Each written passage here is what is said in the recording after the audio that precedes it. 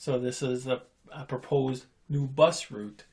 Routes that the city of Winnipeg is, I guess, trying to implement or suggesting to implement. It's suggesting, still in the conceptual phase. So they're doing their transit master plan right now. And with that, they have a whole bunch of new routes proposed. The crux of the idea is to curate a frequent service grid type network for transit.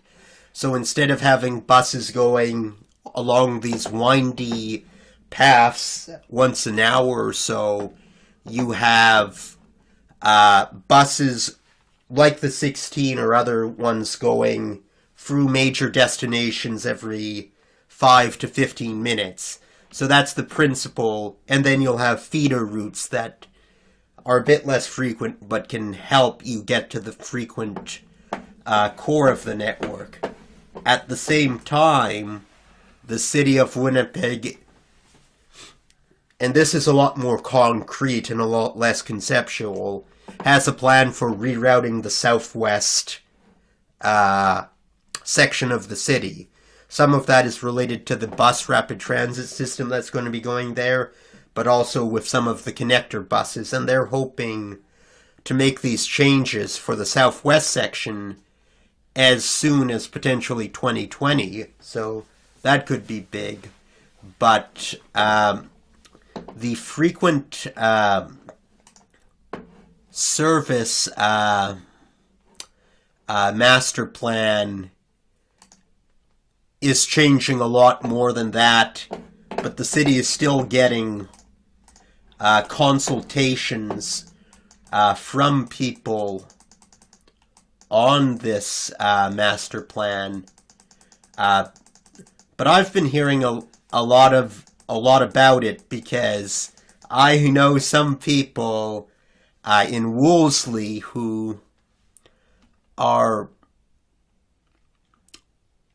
a bit concerned about some of the potential route changes. And again, all of this is flexible. Okay, so, like, Wolseley, what's their concern in Wolseley?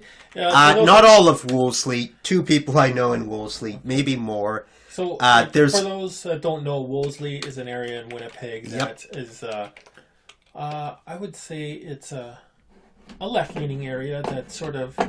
left-leaning, middle class, it's environmentalist. Yeah, they seem to be more on top of if I were to say where most of the vegans live in Winnipeg, I would have to say Wolseley would be my first choice of the area of where vegans might live. I don't know if that's the truth, but I think it would at least be in the top 3 neighborhoods. I think that would be, yes.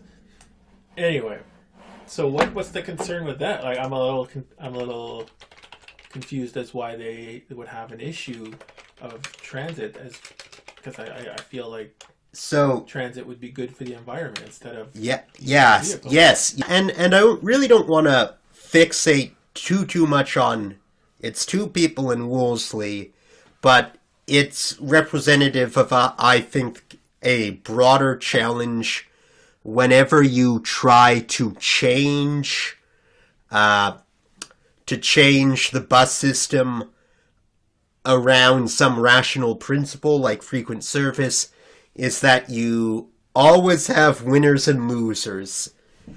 And Winnipeg Transit has put out this proposed map where they have some of their frequent routes that are supposed to come every 5 to 15 minutes. And then they have feeder routes which supply those routes. And the big one thing is Wolseley is a neighborhood that goes mostly along a river west to east. And it used to have a bus, the route, or it still does. This plan hasn't taken into effect yet. that went right across it, west to east. It went right through Wolseley, right through all the lovely little shops and restaurants, right into West Broadway, and then, which is a neighborhood right next to Wolseley, and then went downtown and then into some other neighborhoods. Under this current master plan, that route doesn't exist anymore, and there's not one that replaces it. So I know a few people who are upset about that proposed change.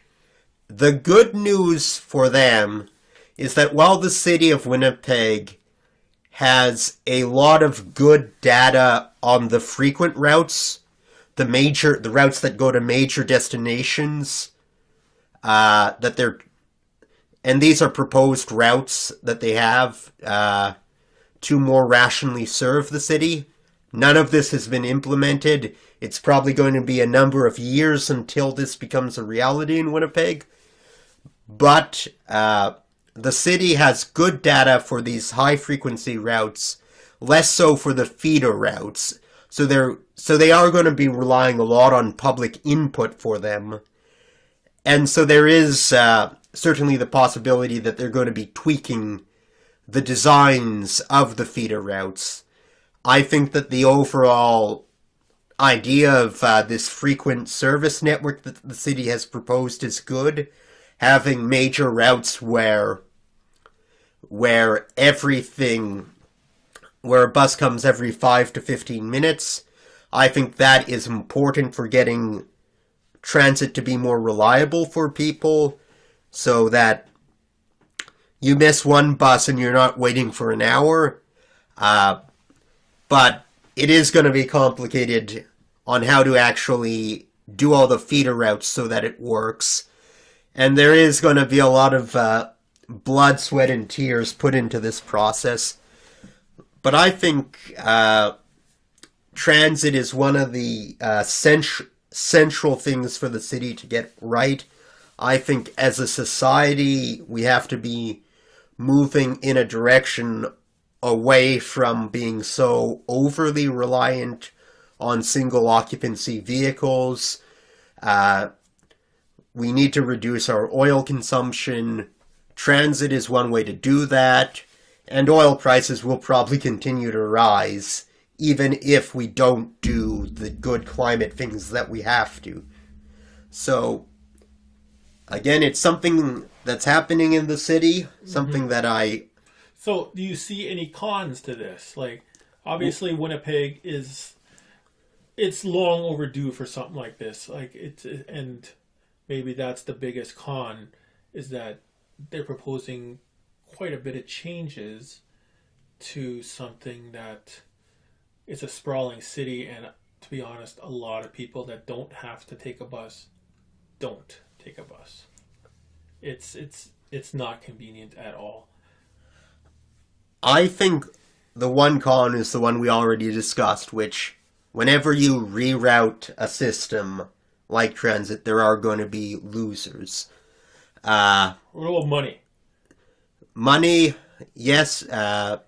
You need proper funding. It will take proper funding to do a frequent service network. But I think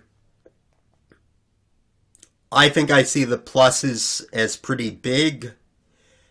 And we are a sprawling city at the moment. But with a good transit network, we can begin moving in a direction towards being a more compact city, a city where it's easier to do things as a household with one car, or maybe even just a car share. Would you say that this plan is integral to get, say, more people downtown? Because that's always been an issue in Winnipeg. For those that don't know, Winnipeg downtown is notoriously undesirable. People usually tend to not go there unless they work there, and as soon as 5 o'clock hits, it's a ghost town unless the Winnipeg Jets or some kind of concert is playing, because the arena is downtown. Yeah, there are parts of that are changing. So the Exchange District downtown sort of draws a lot of what I'd call the bourgeois bohemian set, but yes, it still is. If you ask the average guy in Linden Woods or one of the other suburbs in Winnipeg, what do you think of downtown? You'll probably get a negative reaction. Yeah, and it's not like the other big cities where downtown is a desirable place. Yeah. So I don't know how you change that perception. And maybe you do need the, what did you call them? The bohemian... The bourgeois bohemian. Bourgeois. Maybe you need those people to, start populating the downtown so it does get to be more desirable. I think a frequent service network could be a good component to increasing the desirability of downtown. I mean, downtown is sort of already the center for a lot of transit activities.